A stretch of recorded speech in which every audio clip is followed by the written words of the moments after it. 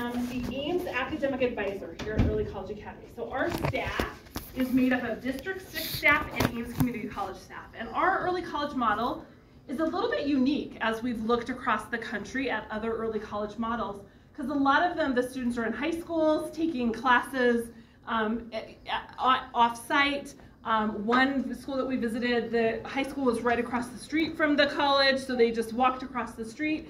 So everything happens in-house here at Early College Academy.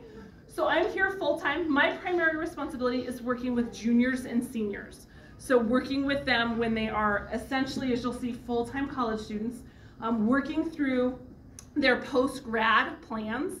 So whether that includes going on to a 4-year school, a 2-year school for some career or technical training, workforce, military, whatever that is, I always tell them, it doesn't matter to me what your plan is, you just have to have a plan. So we got to work towards that plan. So that is one of my primary responsibilities. So I work very closely with Miss Kress, who is doing the student support session, if anybody goes to that. She's our District 6 school counselor. So together, we make up our counseling department here at ECA.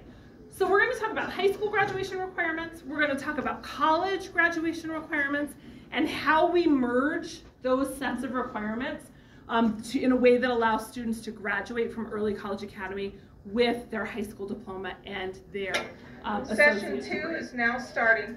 So high school graduation requirements, we have 3 different components. The first are the credits, the number of credits. These requirements are the same for all of the District 6 comprehensive high schools. So Greeley West, Greeley Central, Northridge, Early College Academy, Jefferson, we all have the same graduation requirements.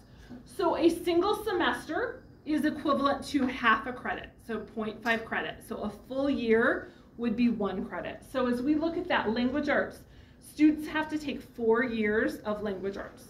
Students take, at a minimum, 3 years, but you'll see that we actually sneak in an extra math class there. Science is 3 years. Social studies is 3 credits, or 3 years. Physical education is a year of PE and a semester of health. And then the balance is electives, so 7.5 credits of electives, which brings students to a total of 22 credits for high school graduation, okay? So we've got the credit piece, courses. The district has some specific courses that students have to complete for high school graduation. They have to have 0.5 credits of U.S. government, so that's a semester of U.S. government. They have to have 1 full credit of U.S. history, so that's 2 semesters of U.S. history that they take. A health class, so a single semester of health, and then PE, 2 semesters of PE. So those are the only very specific courses that students have to take, and then we have some wiggle room in the rest of the courses themselves. So we've got credits, we've got courses, and then the state of Colorado has something called the Demonstration of College and Career Readiness. And so I just share this as more of an information point, because one of the ways that students satisfy it and demonstrate that in math and English is taking a college class in math and English. And every student at ECA does that. So it is not a challenge for ECA students to meet that requirement. It's more something that I share with them as an information point that this is a requirement and you're done with it already. So if students are looking at other high schools, there are a variety of ways that students can meet that requirement. Here at ECA, it just happens naturally through the progression of their courses. Any questions about the high school graduation requirements? Okay, so at the same time, we're working on the Associate of Arts Liberal Arts degree. So that is the degree that our students work on. And what that essentially gives them is their first 2 years of general education requirement towards a 4-year degree. So all college degrees, the college degrees are made up of general ed credits, they're made up of major specific credits and elective credits. So regardless of where a student goes or what they might be studying, this liberal arts degree is going to give them that general education piece. So when we look at the college side of things, when we talk about credits, it's a little bit different. So a single semester is worth 3 credits on the college side. So a class, a health class, for example, a student is earning 0.5 credits on the high school transcript and then earning 3 credit hours on the college transcript. So as we look at that, you can see the total is 60 credits for the associate's degree, 6 credits of written communication, so that's English composition, 1 and 2. Math, the degree requires only 1 math class. Depending upon where a student starts and what their intended career or college pathway is, they may take more math than that, and many of our students take more than 1 college math class. Arts and humanities, history, social and behavioral sciences is a total of 15 credits, so 5 different classes. That's everything from sociology and psychology, intro to political science, economics, art appreciation, music appreciation. There's a bunch of different courses that fall in that category. And so some of those students will take naturally as part of their 9th and 10th grade sequence. And then some of those are more up to the student's choice as we move into junior and senior year. Physical and life sciences is 7 credits, so that's 2 classes, 2 college science classes. An additional required course, they changed the requirements 2 years ago and renamed that. What is that additional required course? They give a couple of options, but that's how it's displayed. And then electives, so 26 credits of electives, which is about 8 or 9 classes, depending upon how many credits the courses are worth. So electives could be additional credits in any of these categories. So if a student took 2 math classes, 1 would count in the math category, and then the other one would count in the elective category. So every class that a student takes at ECA counts towards the high school graduation requirements or the college graduation requirements. There's nothing that is fluff or that's not counting towards their degree. A couple of important things to know as we think about the college degree. Students have to earn, all 60 credits, but then they also have to have a 2.0 GPA in their college classes at the end of that degree in order to earn the degree. So it's the credits and the grade point requirement. Students have to earn a grade of C- or better in order for the college credits to transfer. And we'll talk more about the transferability of credits later. And we already talked about how much the credit is worth. So any questions about that?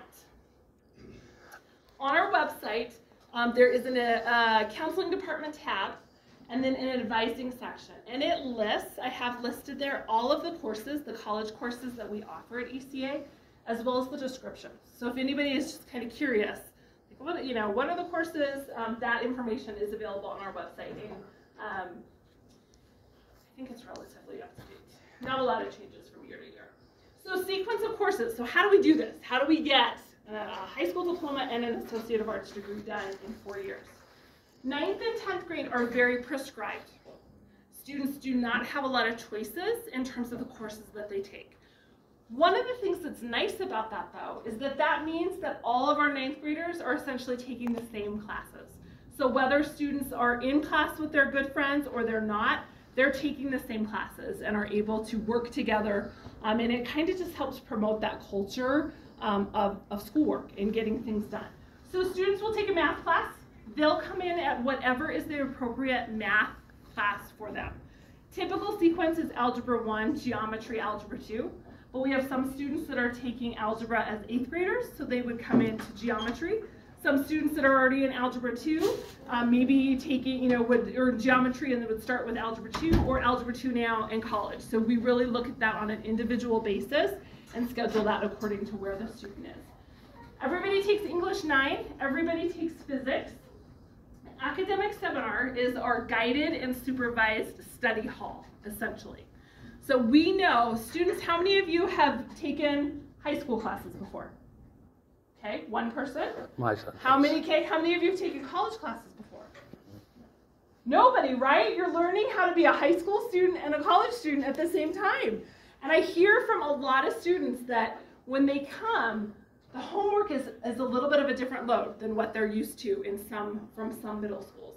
So we're going to build time into your school day through academic seminar, through our advanced academic achievement class, to give you time to do schoolwork during the day, to work with tutors, to ask your teachers for help, to really help set you up for success and get that firm foundation in place as a 9th and 10th grader, so that when you're a full-time college student in 11th and 12th grade, you've got all of those habits and skills already developed. So academic seminar counts as an elective on the high school transcript. So even though it's that guided study hall time, you're still getting credit towards the elective credits.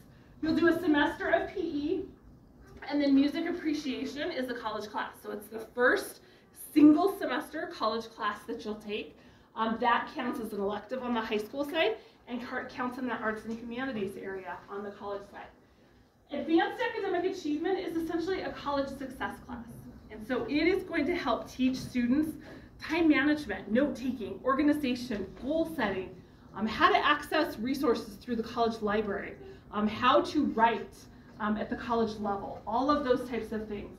And then American Government is a college class as well. Advanced Academic Achievement and American Government are what we call decelerated courses. So we take a course that would typically be a single semester, and we slow it down and spread it out over the entire year. So students get 2 semesters worth of credit on their high school transcript for American Government, 2 semesters of credit for Advanced Academic Achievement. And that really allows, if anybody went to the English and Social Studies session, Professor Howell teaches the American Government class. So that really allows him the time to help students learn how to research, how to write at the college level, how to put papers together, so that we're really, again, building that foundation as a 9th grader to help students as they move into 10th grade. Okay? 10th grade, next math class.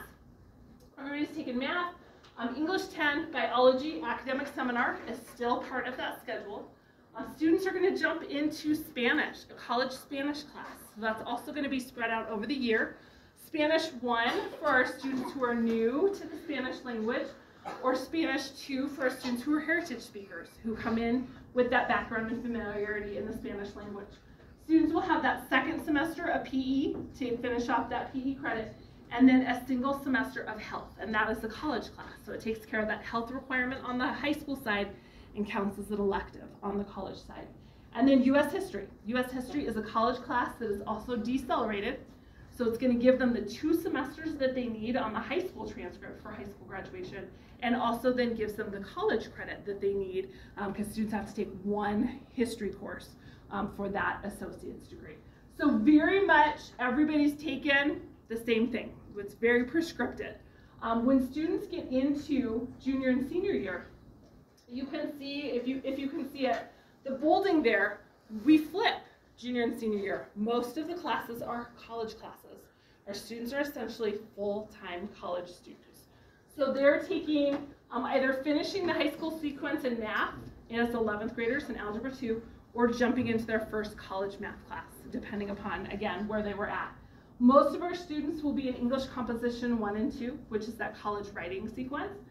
We do have right now 1 section of a high school English 11 class for our students who are not quite ready, because English Comp 1, students have to earn a C in order to move on to English Comp 2. That's an Ames requirement, so we want to make sure students are set up for success there. Social Studies elective, students have to have 2 more Social Studies classes to satisfy that high school graduation requirement. So this is one of those where students are going to have kind of a menu of choices to choose from, and depending upon what they're interested in and what their future college or career pathway might be, we're going to help guide them in certain directions. So if a student says to me, I'm thinking about studying business, then I'm going to say, let's do economics, macro and microeconomics as your social studies courses, because those are required courses of every business major out there. So sometimes students will have that idea in mind, and we can find those courses that best fit them. Chemistry is the college science class that students take junior year, and then electives. So students will take typically between 12 and 15 credit hours of college classes each semester. So that's 4 or 5 classes, which means that they have 2 or 3 classes in their schedule, periods in the day where they're not scheduled in classes, where students, the most successful students, use that time to do their schoolwork. Because it's a little bit different here because you're in your classes every single day, whereas on a traditional college campus, you maybe have class 2 days a week, right? Or maybe a Monday, Wednesday, Friday class. So students are in class 5 days a week. So again, there's that time built in the day where if students use it, they have plenty of time to get going on that work. Senior year is all all college classes. We're really pushing for another math class senior year. So even if a student is done with their requirements, we want to have that rigorous academic curriculum. A senior sequence of English, which is typically literature and world mythology, environmental science, and then electives. So again, depending upon what it is that the students are interested in. The chemistry and environmental science classes, the bulk of the classes take place here. The students once a month do go over to Ames and use lab space over at Ames to do that. So that's kind of a neat experience for them to get into a college laboratory. And it's nice space that they've set aside for us over there. So this shows you the credit progression, kind of how we get to the minimum 22 credits for high school graduation. On the college side, our students typically will graduate with more than the minimum 60 credits that are required. About 85% of our students graduate with their associate's degree, which is phenomenal when you compare that to two-year degree attainment rates on community college campuses. That 15% that graduate without their associate's degree are graduating with 45, 50, 55 college credits. So they are still graduating with a pretty significant amount of credit, and then they have Mrs. Marshall harassing them to get over to Ames and finish that degree, even if they're planning on going on to a 4-year, so that they have that credential.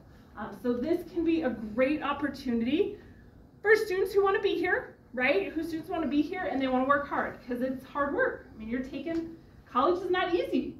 So students are taking that, but they can be a great way then for when students who want to go on to a 4-year school in particular, then go to that school with essentially junior standing, because they've got those 60 credits. Session 2 is now ending. Please travel to session 3. I talked so much. So 2 other quick things. I'm going to block the door. This is really important. I just want you to know, academic standards. Y'all would be Ames Community College students, which means you have to follow the Ames academic standards. So you have to maintain a 2.0 GPA. If your GPA drops below 2.0, which is a C average in your college classes, you go on to what's called academic probation, and then could potentially go on to what's called academic suspension. And at academic suspension, the colleges say, well, we want you to take a time out because you're kind of digging yourself a hole, right? You're not doing well in your courses. We want you to take a time out, and you can't take college classes for a semester. And that gets really tricky for us, because particularly if a student is a 10th grader, we've got high school classes and college classes, but they got to have a full schedule. So if we can't do that full schedule, then we have to potentially look at other options. So when students go into academic probation, I work with them to develop a recovery plan, what we call it. And students then, most often, move off of academic probation. It's not a death sentence or like, oh, you're in trouble, but it's just something that we look at closely. Transferring college credits. Can your college credits transfer? Yes, absolutely. General rule of thumb is that as long as you earn a grade of C or better, the college that you earned them at is accredited, which Ames Community College is accredited, and the college that you're transferring to offers a similar course, those credits will transfer, okay? So our students are taking gen ed coursework. It is nothing crazy that UNC, CSU, Harvard, whatever, is not going to offer. So when students get there, again, they have essentially those first 2 years already done of that degree requirement. Most of our courses, about 95% of them, are part of the Colorado Guaranteed Transfer Program, which says that as students earn a C or better and go to one of the Colorado public colleges and universities, the courses are guaranteed to transfer. So it really does give our students that benefit, that kind of head start when they get to the 4-year schools. Our ultimate goal is graduation. This is our class of 2022. Our students have 2 graduations that they get to participate in. They have their early college academy graduation, and then they do get to participate in the Ames Community College graduation because they are graduating from college. So that is a big deal around here. So that was a lot of information. I started early, and I still ended up going late. A lot of information is on our website. I will also be around at the end of the evening out in the lobby. So if you have questions, feel free to grab me. Okay? Thank you.